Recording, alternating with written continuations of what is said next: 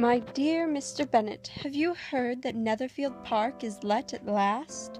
No, I hadn't heard. Miss Long says that it is taken by a young man of large fortune from the north of England, a Mr. Bingley, a single man of 4,000 or 5,000 a year.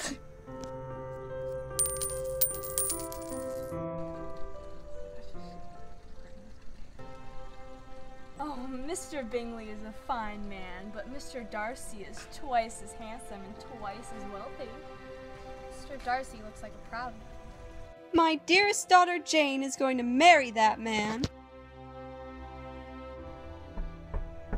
And what of Mr. Wickham? He looked awfully content in his presence. Mr. Wickham is a fine militiaman indeed. It's a shame that Mr. Darcy has wronged him so much.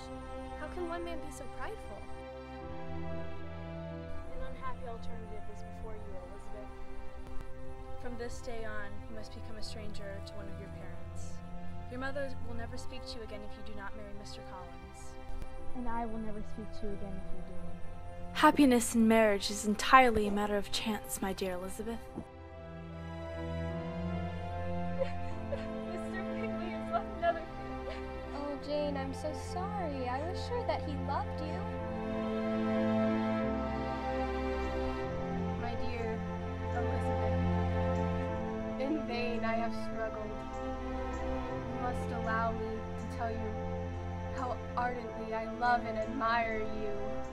Mr. Darcy, I hadn't known you a month before I felt that you were the last man I could be prevailed on to marry. This is Mr. Darcy's estate? I've never seen anything so beautiful. You've been so different lately, Elizabeth. What happened during your trip through the country?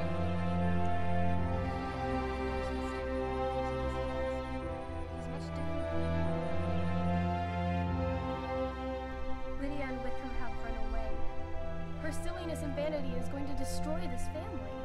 I should have told everyone his intentions from the start.